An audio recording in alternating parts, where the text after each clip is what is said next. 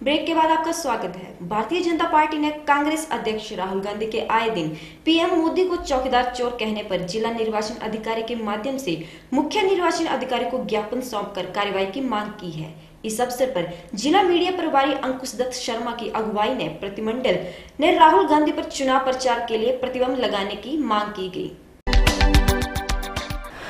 Bharatiya Janata party ने कांग्रेस अध्यक्ष राहुल गांधी के आए दिन पीएम मोदी को चौकीदार चोर कहने पर जिला निर्वाचन अधिकारी के माध्यम से मुख्य निर्वाचन अधिकारी को ज्ञापन सौंपकर कार्रवाई की मांग की है। इस अवसर पर जिला मीडिया प्रभारी अंकुश दत्त शर्मा की अगुवाई में प्रतिनिधिमंडल ने राहुल गांधी पर चुनाव प्रचार के लिए प्रतिबंध लगाने की मांग की गई। जिला मीडिया प्रभारी अंकुश दत्त शर्मा ने कहा कि कांग्रेस अध्यक्ष राहुल गांधी के द्वारा मंच से पीएम मोदी पर चौकीदार चोर है की टिप्पणियां की जा रही हैं, जिसकी भाजपा कड़ी निंदा करती है। उन्होंने बताया कि मुख्य निर्वाचन अधिकारी राहुल गांधी पर चुनाव प्रचार के लिए प्रतिबंध लगाए ताकि इस तरह का दुष्प्रचार न किए जा सके।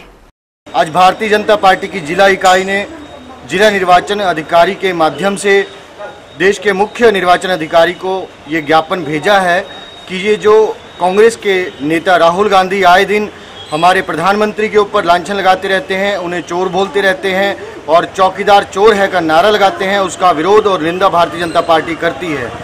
इसी के चलते हमने ज्ञापन ये सौंपा है।